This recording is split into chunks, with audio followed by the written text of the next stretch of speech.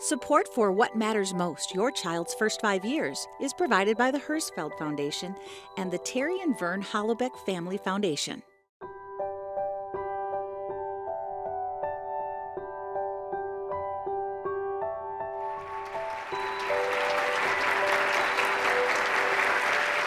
Hello, how nice to see all of you.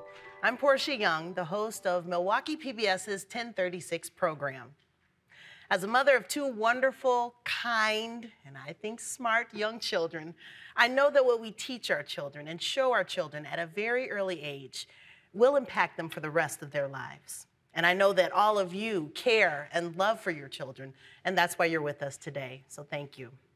You'll be hearing from a panel of experts whose knowledge we hope will be really helpful to all of you. Dr. Dipesh Nafsaria, Ms. Toshiba Adams, Ms. Evelise Perez, and Ms. Lana Nanaid. And later on, you'll have the chance to ask them your questions. And that's why they're here today, to share their knowledge and their advice. Our first guest is Dr. Dipesh Nafsaria. And Dr. Nafsaria is the founder of the Pediatric Early Literacy Project at the University of Wisconsin-Madison. And he's also the founder of the Wisconsin affiliate of the nationally recognized program, Reach Out and Read. Dr. Nafsaria also has been involved with the Wisconsin chapter of the American Academy of Pediatrics campaign to address the health effects of child poverty. He cares deeply about the development of young children, and that's why we are delighted to have him with us this afternoon. Please welcome Dr. Dipesh Nafsaria. Thank you. Thank you. Thank you very much for having me here today. I'd like to thank our hosts and our sponsors for this event. It's really a delight to be here. And really, to be able to speak as a primary care pediatrician who works with underserved populations about the important role of parenting and about the projects that are out there is really fantastic. So one of my degrees is actually in library science. I'm actually trained as a children's librarian. So I thought we'd start off with a story because I think even adults deserve story time. And what I want to do is start off by reading to you from The Dot, which is a book by Boston-based author Peter H. Reynolds. Art class was over, but Vashti sat glued to her chair. Her paper was empty. Vashti's teacher leaned over the blank paper. "Ah, a polar bear in a snowstorm," she said. "Very funny," said Vashti. "I just can't draw." Her teacher smiled. "Just make a mark and see where it takes you." Vashti grabbed a marker and gave the paper a good, strong jab. "There." Her teacher picked up the paper and studied it carefully. She pushed the paper toward Vashti and quietly said, "Now sign it." Vashti thought for a moment, well, maybe I can't draw, but I can sign my name. The next week, when Vashti walked into art class, she was surprised to see what was hanging above her teacher's desk. It was the little dot she had drawn, her dot, all framed in swirly gold. I can make a better dot than that." She opened her never-before-used set of watercolors and set to work. Vashti painted and painted, a red dot, a purple dot, a yellow dot, a blue dot. The blue mixed with the yellow. She discovered she could make a green dot. Vashti kept experimenting, lots of little dots in many colors. If I can make little dots, I can make big dots too. Vashti splashed her colors with a bigger brush on bigger paper to make bigger dots. Vashti even made a dot by not painting a dot. At the school art show a few weeks later, Vashti's many dots made quite a splash. Vashti noticed a little boy gazing up at her. "You're a really great artist. I wish I could draw," he said. "I bet you can," said Vashti. "Me? No, not me. I can't draw a straight line with a ruler." Vashti smiled. She handed the boy a blank sheet of paper. "Show me." The boy's pencil shook as he drew his line. Vashti stared at the boy's squiggle, and then she said, "Sign it." So we'll come back to that story a little bit later. There's a reason I chose that, and I think there's some nice things that come out of it. But I want to point out something that was said earlier and that I think the science really supports, that parents already have the resources, the knowledge, so on, that they need in order to be good parents and to help build their child's brain. There's sometimes this idea that the brain just develops on its own, and actually it doesn't. Some things are in our genes, okay? So the blueprint is there, but what we need is the right stimulation to be able to take those patterns, those blueprints, and really have it come out as good, useful skills. We don't want children to only be born with survival skills, right? Because then that's all they'll know if they're constantly exposed to violence and noise and yelling and those sorts of things. But if they're given loving, nurturing interactions, relationships that are coming from caregivers, then what will happen is they will flourish. The brain circuitry will really come out there. And we all have the same genetic potential for these rich learning skills. Okay, it's not that certain people have them or don't have them or anything like that. We all have them. The question is whether they actually come out. So there's sort of a three-legged stool that you can think of for developmental and health trajectories that play out over time. So one of the things that we look at are the biology, right? We look at this all the time in medicine and the sciences, and those things are important, okay? We need to make sure everything happened right. Preterm babies we know are at higher risk because their brains were not quite ready to be out and so on. These are important things. But guess what? We focus a lot on this, but there's something else that's just as important. And that is the socioeconomic environment that children are born and brought up in. Believe it or not, a child's zip code matters more than their genetic code when it comes to development. And a few blocks can make a huge difference. And then we realized it's not just that broad socioeconomic environment, that guess what? What matters is what's happening immediately around the child. The attachment, the relationship patterns that go on. All of these things, who's with them at home? Who's with them in their child care center? How are these people interacting with that child? They matter just as much as the other two. And that's really quite critical. So it may sound a little strange when I say to you that the main driver of development in children is relationships. And that sounds a little warm and fuzzy, doesn't it? That's great. But the fact is, it's true. The only thing that drives development is loving, nurturing, reciprocal interactions, reciprocal meaning back and forth, that young children have with those around them. And if you had to pick out what is the key ingredient, what's the magic there that makes the difference? It's that back and forth. So when your infant points at something and you say, oh, yeah, you're right. There's a red balloon up there. You're doing a really profound, important thing, even to that young infant. You are saying your action, your observation, that pointing matters. It matters enough that I'm looking at it and I'm commenting on it. What you're saying is that you can start to trust that when you point at something, that I'm probably going to look there, and I'm probably going to validate that. And when a baby gets this early on in life, it is incredibly affirming for them. Now, when you don't have high-quality nurturing interactions, it does affect the brain. And I want to show you one image here. These are head CT scans. These are both 3-year-old children. The one on the left, the image on the left, is a typically developing child. The one on the right is a child who underwent extreme emotional neglect. And this is really an extreme circumstance. This is a child from one of the Eastern European orphanages in the 1980s, where they had too many kids and not enough staff. Those staff were running around trying to keep up with the basic needs. So they were fed, they were bathed, they were clothed, but no one talked to them, or barely did. No one interacted. No one responded to them when they commented on the world around them. So without being a radiologist, you can look at those images and say, hey, that head on the right is small, right? It's much smaller than the one on the left. That brain looks kind of shrunken. It doesn't look as richly developed. Now, this is an extreme circumstance, but the environment, again, affects how the brain comes together.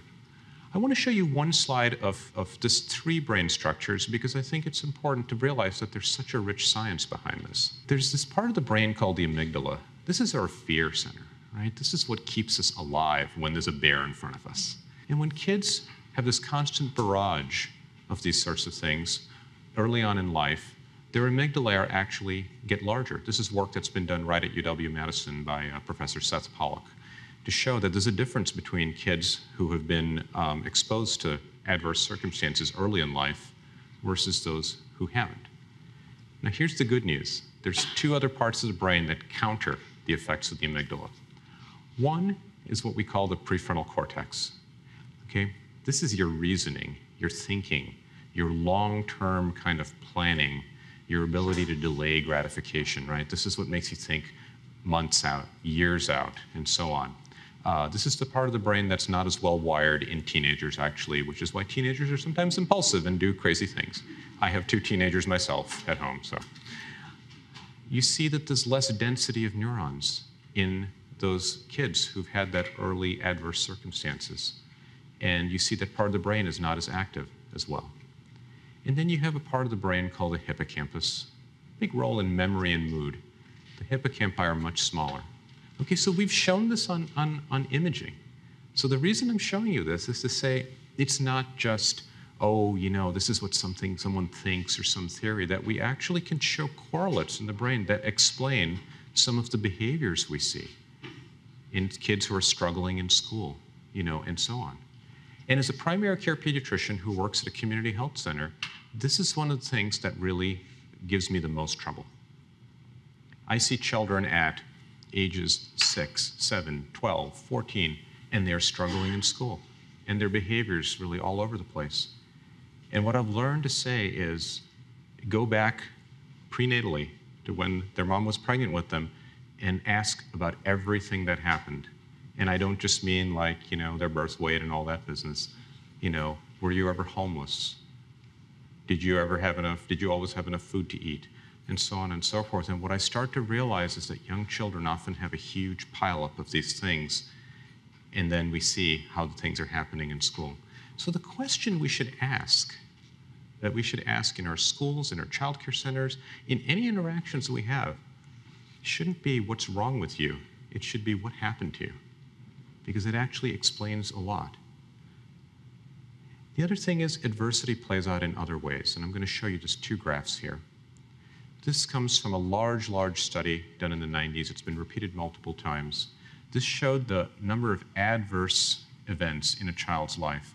The more adversity there was, the more likely the child was to have developmental delay, right? That they were behind on their speech or their language or whatever that may be.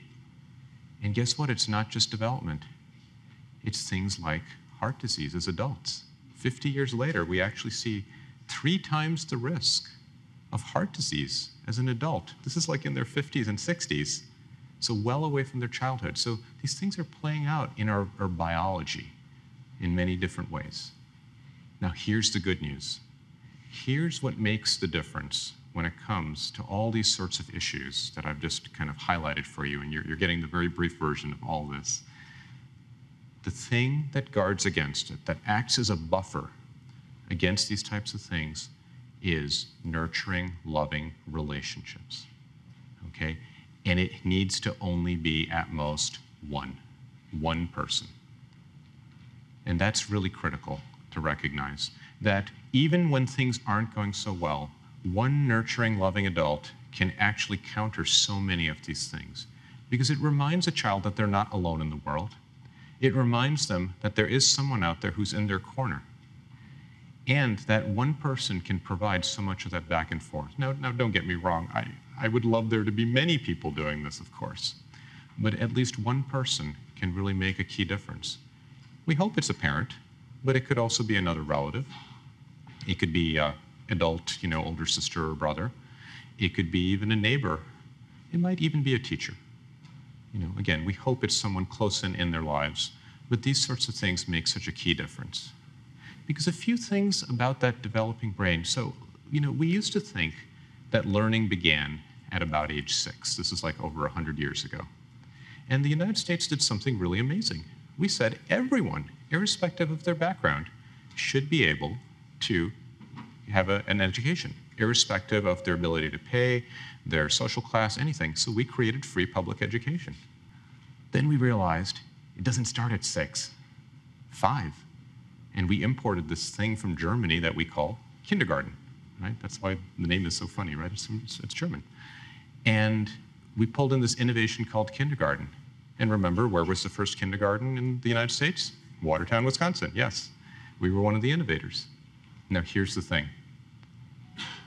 We have not kept pace in the last 100 years because we've realized the science is showing us learning starts at birth. And we have a lot of people doing very good, rich learning out there. A lot of child care centers and Head Starts and 4-year-old kindergartens and so on, but it's kind of a patchwork. And here's the other thing, really young children are often not necessarily in early childhood settings. So how do we get to them? How do we get to children in the earliest days of life so that they're getting these rich, nurturing, loving interactions? Well, what's one thing that almost every kid out there, like 99.99% does? They go to the doctor's office, right? And you can be the richest person in the country and you take your kid to the doctor. You can be living in a homeless shelter. And while it might be challenging, you generally bring your kid to the doctor. I see patients like that all the time. So maybe we can use that network to try to connect with families and start this message that will then be reinforced later through other early childhood settings, through preschools, and through the school system and so on. Because we need to recognize things like this. There are 700 new connections between the neurons in the brain per second in infancy and toddlerhood. It's crazy fast. Those neurons are wiring up, and we want them to wire in really good ways. And we want to take advantage of that time because it is a lot easier to make those good connections in the first 1,000 to 2,000 days of life, so really by age 5 or so, than it is later on. This is why we don't wait to fix speech delay until they're 8, because it's a lot easier to do it at 3 than it is at 8. And it's a lot easier to do it at 18 months than it is at 3, and so on and so forth, right? And long before we had all these MRI scans and other studies and so on, Frederick Douglass said something fantastic. It is easier to build strong children than to repair broken men. So how do we take the world of the regular checkup and say, what can we do here? Because here's something I want to tell you. I think most parents, in the last 5 years for sure, most parents have heard this message about read to your child, talk to your child, sing to your child, right? We put it on billboards, we put ads on the bus, we have small ads during TV spots, telling us about this. It's not news to most of the parents I work with. So the issue is not an information gap. So then why isn't it happening as much as we'd like? Because what we're seeing is sometimes a skills gap. And here's the thing, I've learned over time that it's very easy for me to say to a parent, just talk to your child. That's what they need from you. And guess what? They listen to me. And they go home and they sit down their 6-month-old. And they look at their 6-month-old and they start to say something. Now, if people around you haven't done this, you start wondering, am I doing this right? Am I saying the right words to my child? My child can't talk back yet. They're only 6 months. This is hard. And you start to get that self-doubt. And hey, as a parent, I am filled with self-doubt all the time. My teenagers now tell me that I'm not doing the right thing. But you worry, are you doing it right? And if you yourself didn't do all that well in school, you might wonder, am I even the right person to be doing this? But think back to, to what we said. The parent is really what's key. The parent interacting with their child is really what they need. So what that parent needs is skills, right? It's not an information gap, it's a skills gap. Now, how can we do this? We can do it through coaching. We can coach that parent and we can model things. Now here's the thing, how many of you have ever done peekaboo to a child? Okay, most of the room, good, I'm glad to hear that. So peekaboo, you might see a young infant and go, ah, peekaboo, without even thinking. Now guess, is that hardwired into our brain? Does peekaboo happen on its own? Actually, it doesn't. Peekaboo is something that we learn by watching others. Other people did it. And of course, when you do peekaboo to a happy infant, what do? They smile, so you're reinforced to do it more. But if you haven't had that modeled for you, you may not know. Am I doing this right? What am I supposed to do? And so on. So we can model, we can coach, and we can do this in actually relatively small ways. So when I talk to parents, what do I tell them? What's the advice that I try to offer? I say, read together daily, okay? Because if you don't know if you're talking to your child well, all those sorts of things, reading gives you that scaffold, right, to sit and look at a book together. And I want to be very clear that you don't have to read every page. In fact, you don't even need to read the words on the page. Toddlers, okay, 18-month-olds, how long is their attention span? Half a second, right? Right, and that's normal. That is a normal thing. So a parent who might think, oh, my child doesn't like reading because their child is wandering off, and when they're just reading all the words, I coach them, I say, let the child hold the book, let them turn the pages. I don't care if they go backwards. I don't care if they pick out random pages. You don't have to read the story. No one's going to come give you a test on it. Okay? What I want you to do is just let them engage. So maybe they're looking through the book, and you can say, where's Max in this picture? Where's Max? Oh, there he is, and he's in a boat. What color is that boat? Yes, you're right, it's a red boat. It turns it into this dialogue, this back and forth. And parents get it. It's modeled for them in just a couple of moments, and then they say, okay, I understand what you're saying. And they're much more likely to be successful in doing this back and forth interaction at a young age. And I know it works. And you know how I know it works? I ask them the same questions at 15 months, 18 months, 24 months. How often do you have a chance to share books together? And most of them look at me and say, yes, we do it every day because you told us to. Okay, so it's like, great, that's wonderful. I also recommend a bedside lamp and let your child read for a few minutes, even if it's 5 minutes at night. It sets up that habit of nighttime reading and kind of helps them kind of settle down. Limit screen time. So children under 2 should not be on screens. Okay? There is no evidence of any benefit from a screen alone to a child. Zero benefit. I challenge anyone to show that in any commercially available product. And that holds true for DVDs, it holds true for apps, things like that. As a nice saying that I enjoy says out there is no app to replace your lap. Okay? So limit screen time to less than an hour a day for those older kids, none for the younger ones. No screens in the bedrooms. Audiobooks are fine for those older kids. Use your libraries. They are one of our great civic resources and have so much to offer. And again, have reading be fun and not a chore. Because we want this to be something that is a nurturing, loving, reciprocal relationship the child looks forward to. So when they get to preschool or kindergarten or whenever it is, and the teacher pulls out a book and says, we're going to read, you have a child who says, yes, a book. And they're excited about this and ready to learn. Then the child who looks at it and says, oh, what is this? I'm not sure what this is. It's not just enough to focus on the child. It's not enough to focus just on the parent. We can't view parents just as a way to get to children, and we can't view kids as an impediment to their parents doing better. What we need are truly blended approaches that build the parent's skills and well-being as well as the child over time. And that's really what we talk about when we mean the two-generation approach. I want to end with a photograph. I took this myself. This is my wife reading to my son years ago. And I caught them in this moment of being lost in a book together. And this reminds me of two things. Children are made readers in the laps of their parents. So we need to encourage that, we need to nurture that, we need to support that, we need to build those skills. Number two, parents are their child's first and best teachers. And they are completely qualified to do so. They might just need a little hand. We all do. I'm speaking for myself as well. Despite doing this work, you know, we all just do the best we can with our kids. So I'll leave you with those two thoughts there about children and all. So thank you very much. I appreciate it.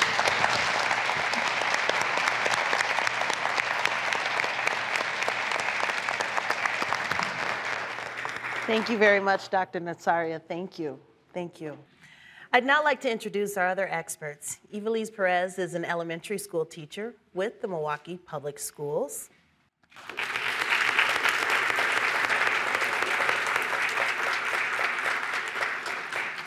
Lana Nanide is the Executive Director of the Wisconsin Alliance for Infant Mental Health.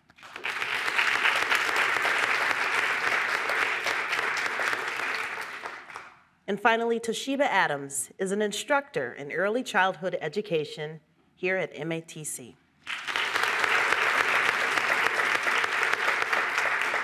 Welcome to you all. Let's go to the first question. In the fight against childhood obesity, it's reached now the preschool level. What are some innovative strategies to try to combat this issue? Well, obesity is a rising problem and has been for some time, although I will say the 2 to 5 year old age group is one of the ones that we've actually seen some success with. A lot of it is really about being able to advise parents and, again, help them not just have the information about healthy eating, but also skills. You know, preparing healthy food is not necessarily automatic, and being able to coach parents and show them how can they do this and do this well so that their family will actually eat the food that they're preparing is really critical. I think we need to make better use of dietitians. You know, in my own clinic, we actually have a dietitian that I can get in the room immediately after I see a family, just after we've had a conversation about perhaps rising weight and about the health concerns that might be connected. So while this is fresh in their mind, I can actually have them seen by a dietitian. There are other examples out there as well. Yep. I also just want to add to that, this is not a very innovative strategy, but just informing parents that it's important for their children to not have a lot of sedentary time, and so children need to get up and be physical, get outdoor playtime to kind of combat some of those calories that they're intaking on a regular basis as well. And I liked what you said earlier, Toshiba, about being the role model too. Right. I mean, if you're not eating good things, they're not going to eat them either. It is important for me to role model the best practices that I want my children to exhibit in their lives. So I can't encourage them to be healthy eaters or to exercise on a regular basis if I'm not also modeling those type of behaviors. So I try to make sure that I'm doing it on a regular basis. It doesn't always work, but I stick with it, and you just can't give up. Get those apples, get those carrots cut up, and have them see you eating them. Exactly. And also create good experiences when you eat, right? So it's not a power struggle. So it's a joyful experience together. We have our first question. Go right ahead. My name is Yvette, and I have a goddaughter. She's 2 years old. She never sits still, and she stays up late. What kind of tips can I get for her? First of all, it's probably developmentally appropriate for your 2-year-old to move around a lot like that. If you're having issues with that child during bedtime, I would suggest that you develop a bedtime routine, something that that child can expect to happen on a day-to-day basis. So, for example, you may start, if bedtime is 8 o'clock, you may start bath time at 7:30. Then you may offer the baby or the young child warm milk to kind of get them a little bit, into the mood of being relaxed. And then I would also suggest reading a book to your child in the bed and kind of closing up with that type of routine and doing that on a regular basis, because then the child will look forward to those opportunities and engaging and interacting with you. And having a routine and an expectation really makes a big difference for them. And the other thing I'll say is you're not going to cause problems for your child by setting good limits. Sometimes parents worry, right? If I don't give my child what they want or what they need, am I going to harm my relationship with them? Am I being a bad parent by saying no or not, allowing them to do something? It's okay. Kids actually need good limits set. I see more problems in kids who get no limit setting versus those who get reasonable amounts of limit setting. And they'll never tell you that they want the limits to be set, but it does provide them with a level of security, and it provides them with something to look forward to. Like, they need a safe environment, and it's up to us as parents and their caregivers to make sure that we set those examples and those limits for those children. Yeah, if it were up to my 5-year-old, it'd be dessert every day and for every meal. Yeah. Okay. Our next question, let's go to this side. Hi, my name is Barb. I'm wondering, I do childcare, and I'm wondering what kind of good experiences I can give to the kids without spending a lot of money. Well, I'm an educator, and there isn't, a lot of funds, a lot of money that we could, purchase anything. So you have a really good question. So it's a matter a matter of being creative, a matter of exposing them to simple things. Play-Doh, you could even create your own Play-Doh. There's recipes and materials that you could find even at home to create learning experiences and play-based experiences for them. Movement, singing, and there's a lot of things that you could do throughout the day with young learners that do not include costs, that even just letting them socialize and play throughout the day and in the childcare, and structured activity centers throughout the childcare don't necessarily need to be fancy. You could have an area where they're painting, or an area where they're using different activities throughout the day. And singing and dancing is always free. It's a free activity, so you can sing and you can dance with the children throughout the day and include them in your daily routines without having to purchase a lot of gadgets. Again, through some of Dr. Nasaria work and some of the other research, the gadgets don't really matter as much as the relationship and the building of that relationship with the child. So as long as you're there, as long as you're engaged with them, that's going to have a more lasting impact than a lot of toys. And to be honest, sometimes you buy a child an expensive gift. And what they tend to play with a lot is the box that the gift came in. So some of the best things you can do are, some big boxes from refrigerators or washing machines that could be recycled into forts. And, so there are pillows, there are old boxes, there are cereal boxes that could be made into blocks. So creativity and presence is what they really truly need. All right, thank you. All right, our next question. My name is Alia. My question is, my daycare said I shouldn't let my child have a pacifier or a bottle. Is that right? How old is your child? 2 years. 2 years. Well, first of all, if your child care provider told you that your 2-year-old should not have a bottle of pacifier, they should probably provide rationale for providing you with those suggestions. I know that sometimes, when kids start to develop teeth, the pacifier or something in their mouth constantly can force their teeth to kind of not grow in appropriately. Now, we all know that the 2-year-old is going to lose those teeth and they're going to get their adult teeth eventually. But I also think that it could have an impact on language development, because if the child always has something in their mouth, then maybe they're not talking as much as you would like them to do. So that would be my feedback for rationale as to why maybe you want to get rid of that. And then also sometimes at that age, they'll just let the milk or whatever kind of sit into their mouth, not really drinking it, and then it'll cause tooth decay as well. So, but typically they'll wean themselves, but that could be some reasons why you might want to work with your child to start to take it away on a slower pace, but not just take it away all. Say it's gone and you don't have your nookie anymore. But again, a routine for maybe how you would want to start to take that away from your child. But we have a pediatrician here too, so. If I might, I think it's also very important that the child feels safe, and it appears that it's helping him. Regulate and feel calm. And so I think, as Toshiba was saying, so if that's something that needs to happen, it will probably has to happen gradually, right? So it's not a cold turkey kind of situation, right? Because the most important thing for language to develop, for everything to develop, is for the child to feel safe and regulated. I agree with both these comments. The pediatric dentists actually tell us they're not as worried as much as they used to be about teeth issues and all, but the bottle has the problem of allowing milk sugars and things like that to sit on the teeth, and I see a lot of cavities as a result. But your point, Lona, is fantastic, that sometimes kids hold on to things, whether it's a pacifier or a bottle or a book or a blanket or a stuffed bear, because it makes them feel comfortable. It's a security object, right? So is there a way you can replace that object with something else that also helps them feel comfortable as well? Hi, I'm Brandon. I don't have any children, but I am enrolled in the early childhood program at MATC. In my experience in the child care field, I've heard of stories of parents struggling with separation between them and the child, maybe when they're going to work or dropping their kid off at daycare. So my question is, what are some ways that the parents can help ease or eliminate separation?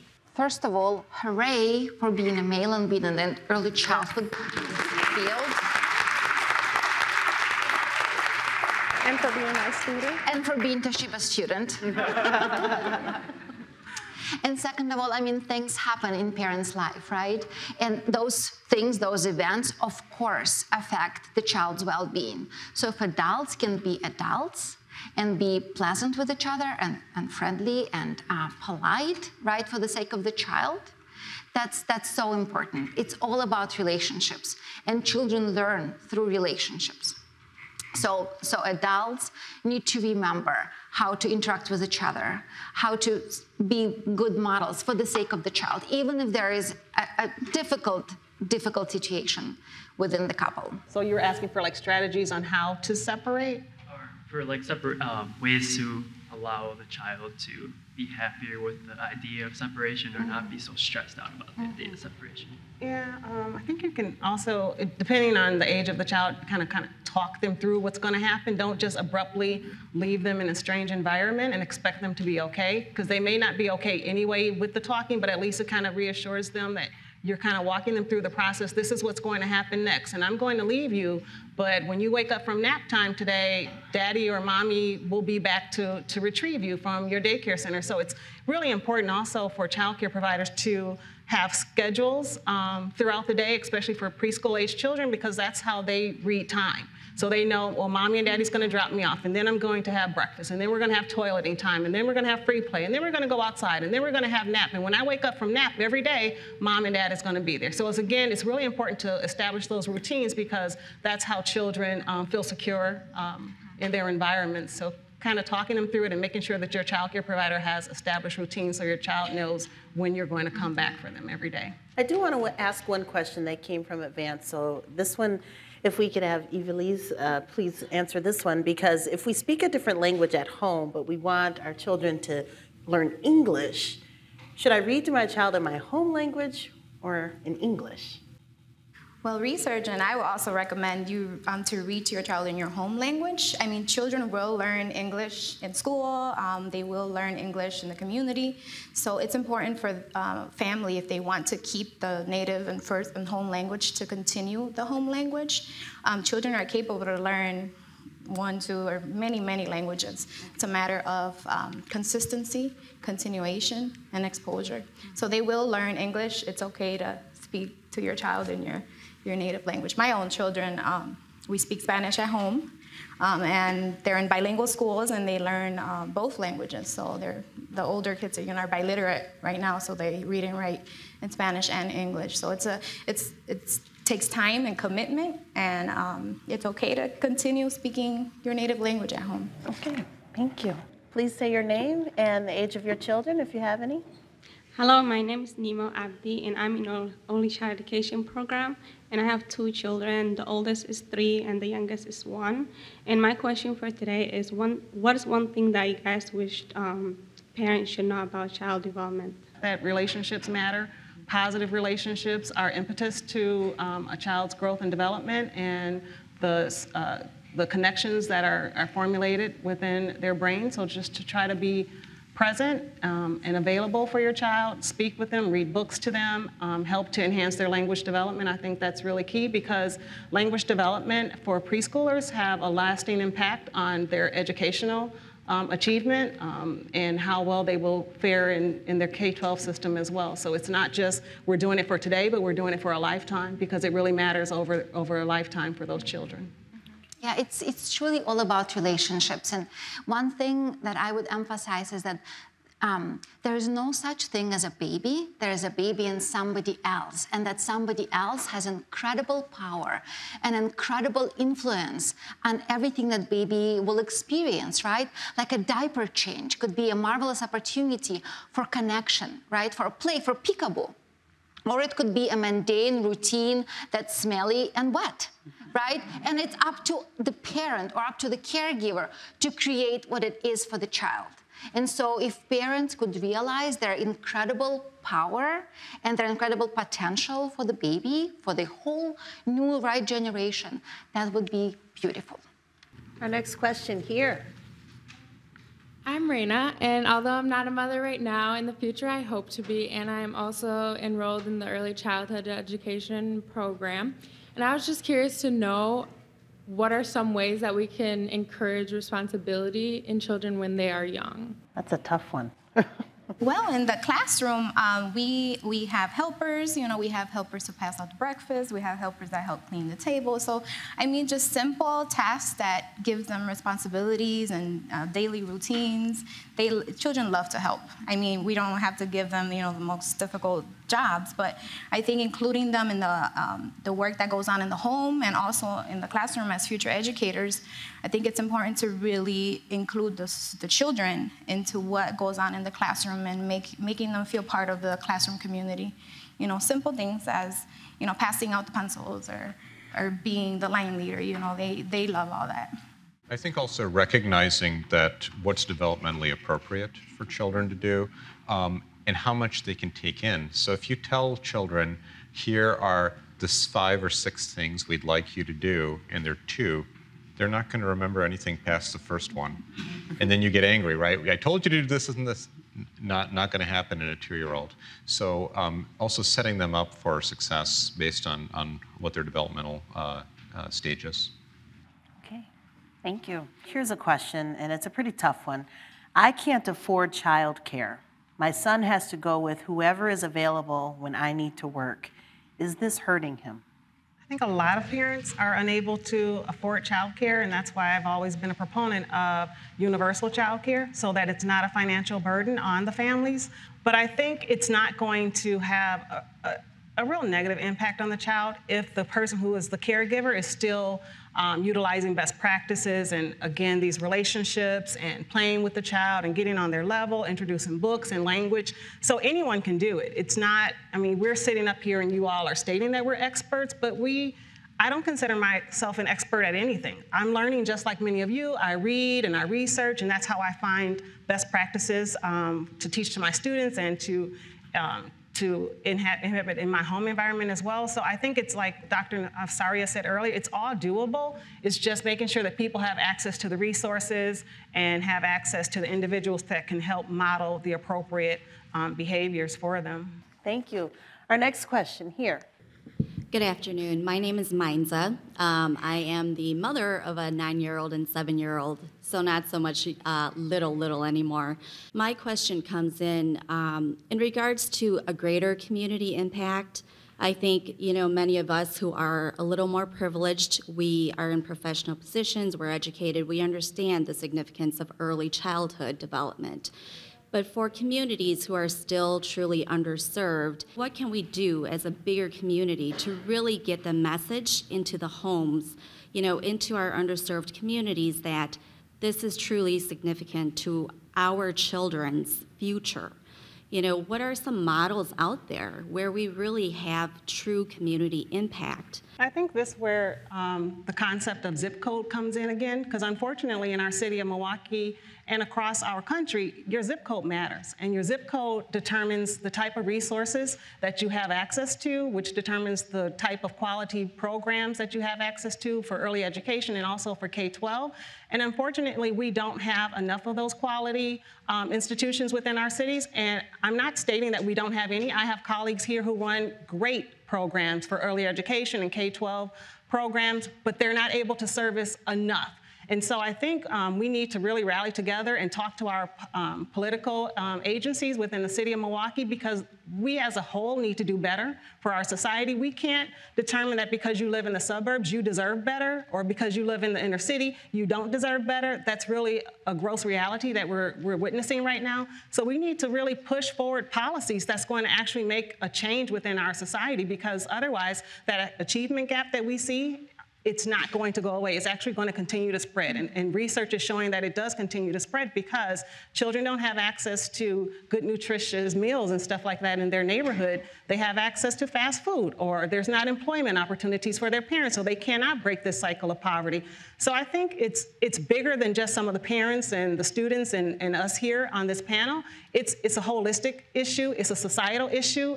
And people need to come together to make a difference for all families so that all children have opportunities to greatness and success in the long term. I don't know if you have other suggestions. You're from MPS. Yeah, in Milwaukee Public Schools also offers Head Starts, but there's also a model out there in Milwaukee. I know several agencies offer them. They're called early Head Starts, or they work with the families from when the mothers are expecting until they're 3 or 4, from birth until they start school. I know Centro Hispano is one of the agencies, and I know there's several other organizations, but like you all have mentioned, it's a big need. We wish there's a need for more programs and more families to access those programs.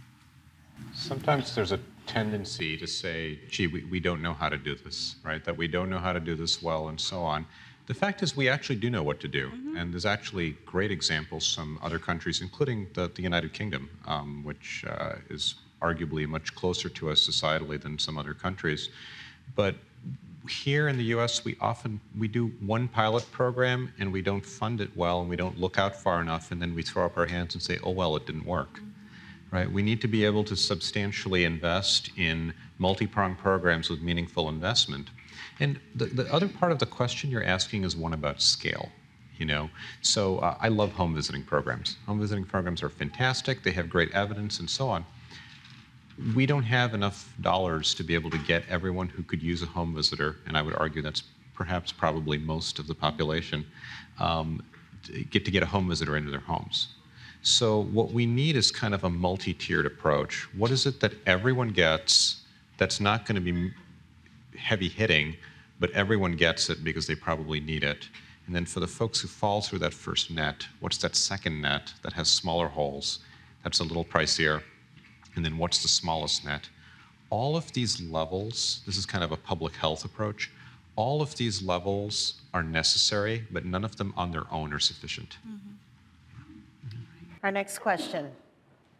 My name's Mark. My youngest child is 22, hardly in preschool at this point, but I have 2 nieces with children under age 1 who are looking for guidance, and I have a lot of interest in education.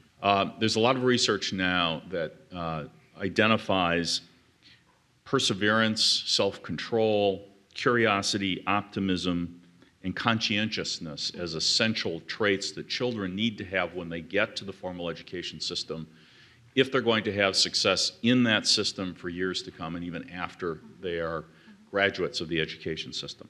And so my question is, how can parents teach those things, and particularly parents who are in the stressed lives of people living in poverty, to their preschool children? First of all, I appreciate that you're asking about such important things as curiosity, right? Conscientiousness. And so as a society, we should really start focusing on teaching children emotional literacy, not just literacy, right? So just like we teach children alphabet and calendar and colors, we should teach children emotion words. Sad, disappointed, frustrated.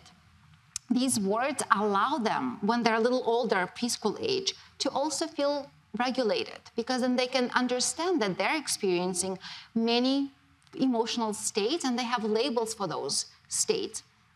So I think it starts with teaching children emotion literacy, right? And exhibiting emotion literacy. So there are such programs as emotion coaching, we talked about coaching a little bit, that teach adults to notice their own states and notice their children's states, and just giving them labels at the beginning, right? Name it to tame it approach. So little things like that. I think this is a great segue to a question that we got beforehand. This is great. My 2-year-old does a lot of pushing and hitting, not mine. This is the question. Although she's getting there, and I'm like, no, when he is with the other children. So I make him say sorry, but it doesn't seem to change anything. What else can I do? Children at a young age are naturally what we call egocentric, right? They think only about themselves, and the sorry can seem half-hearted and kind of rote because they have a hard time taking the perspective of others. And I agree, this is a nice connection to the previous question. A few of my pediatric colleagues and I recognized that there was a lot of things parents were struggling with really current events in the last few months, but how do they teach kindness to their children? How do they teach a lot of these qualities that you're discussing? And our response actually was to come up with a book list. high-quality children's books often teach exactly these sorts of things. And do I expect the 2-year-old to get it, about really being sorry? Of course not. But if they're at least hearing the words, they're hearing the themes and all that. And sometimes it's a little bit easier for a child to be able to relate to someone in a book, or to even reference a character in a book and say, oh, I feel like so-and-so, rather than say, I feel like whatever, and use that as a way to communicate and connect. So this is, again, where high-quality children's books actually do make a difference. You could say, I feel like Max when his mom sent him to, to bed without dinner. Yeah. Yes, exactly. All right.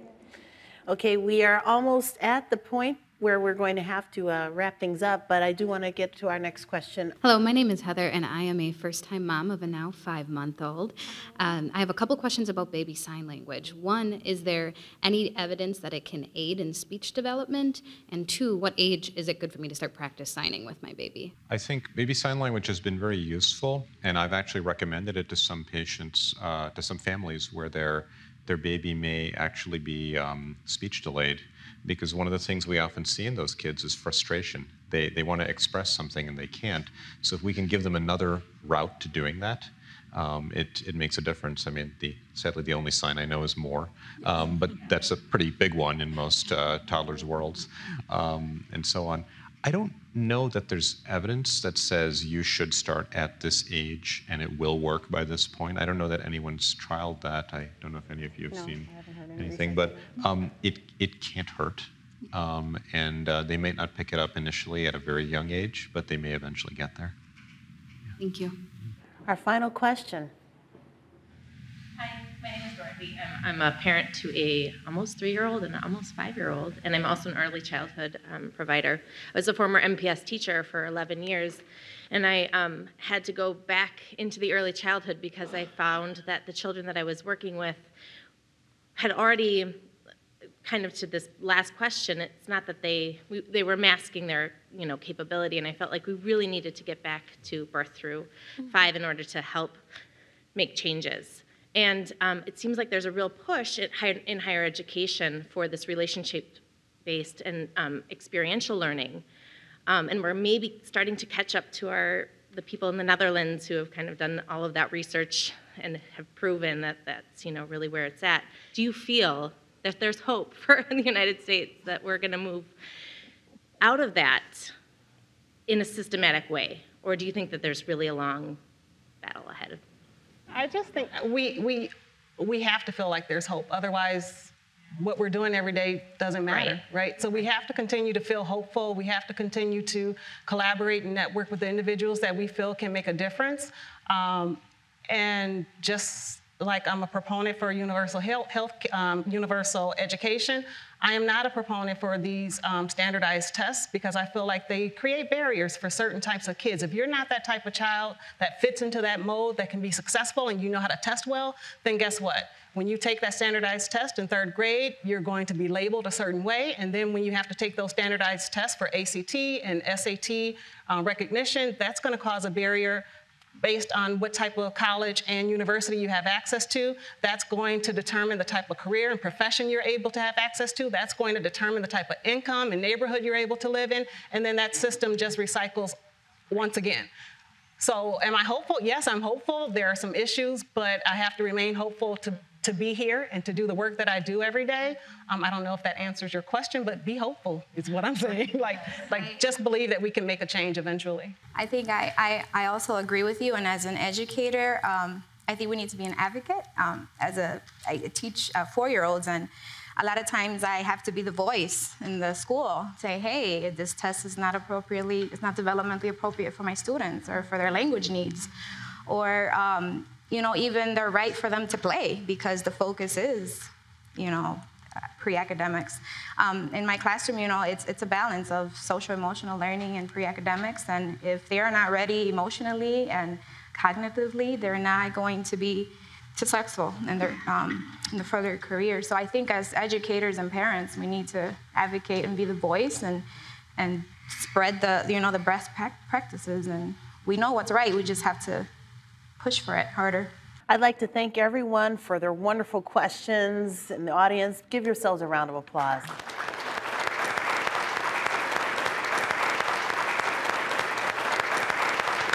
Thank you to our panelists for your expertise, your wisdom, and also your hope. Thank you very much. I'd now like to ask Dr. Nafsaria to help close out our program. Doctor? So we've shared a lot of different material with you today, a lot of different concepts and ideas, ranging from brain science and imaging all the way out to parent coaching, something that's very much from the evidence-based to what I call the reality-based. I'd also like to point out, I started out by reading from a book, The Dot. There's a reason I chose that book, and it's because ultimately it's about a relationship. It's about a relationship between a teacher and a child in that case. It's about a story where that teacher took that child and really celebrated the capabilities that she had and understood that she was having a bad day and she was frustrated. And there was something else important that happened, which was that child then took those skills and turned around and mentored another child. And that really is the hope and promise of really so much of this work. There's a researcher who, when asked, what is it with all these studies, like when you look at all of them, the research, the models, the problems, all that stuff, what's the one thing that comes out that makes the biggest difference? And I think the questioner was asking about, is there a technique or a method or something? And he stopped, thought for a second, and he said, you know, what every child really needs is someone who is caring, consistent, and is absolutely crazy about them. And they said, really? That's it? Like, yes. And I leave you with that thought, that if every child has at least one caring, consistent adult who is crazy about them, then really our society can accomplish amazing things. Thank you.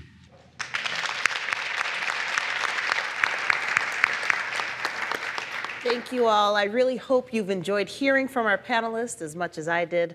Let's give them another big thanks for sharing their expertise and their information with us today.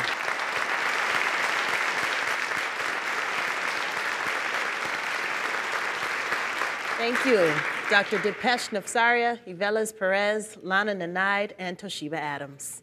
I'm Portia Young, and on behalf of everyone here at Milwaukee Area Technical College and Milwaukee PBS, thank you and goodbye.